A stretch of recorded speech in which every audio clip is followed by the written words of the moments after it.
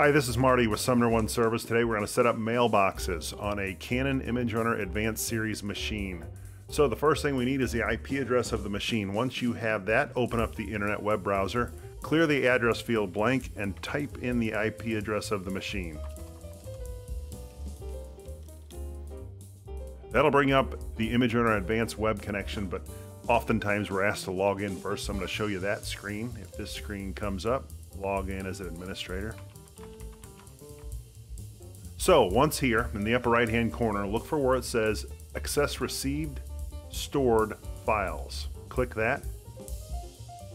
Here we're going to see 3 mailboxes are already set up. I'm going to create a 4th. So I'm going to click on box number 3. Actually, you can use 00 as a box. I'll click the empty one. I'll click Settings in the upper right corner. Here I'll type in my name and then set a PIN or a password. If you're printing confidential data, you can have a password that you'll have to enter when retrieving it at the machine.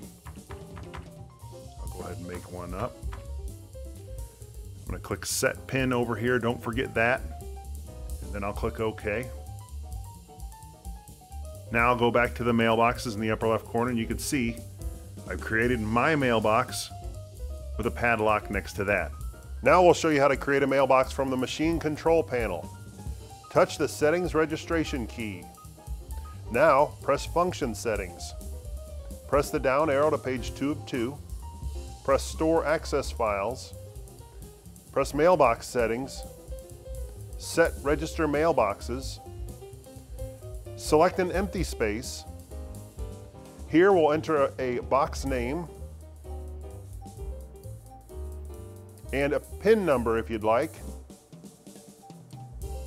You have to enter it twice. Then press OK.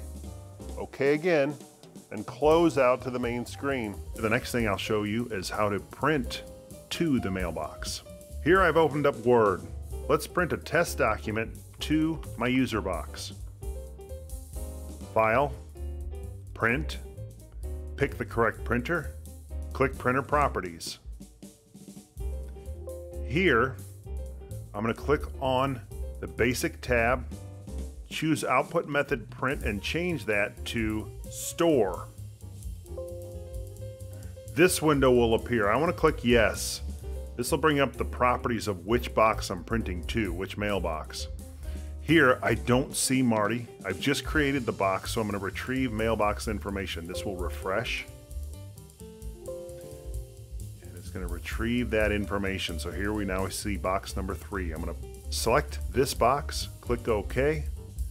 At this point, you just say OK and then print, and off that document goes into that mailbox. Now we'll show you how to retrieve the documents from the mailbox. To retrieve files stored in the mailbox, from the home screen, press Access Stored Files. Mailbox. Select the box. Enter the PIN number that you created, select the file, and then press Print. Start printing. That's all there is to it. Thank you.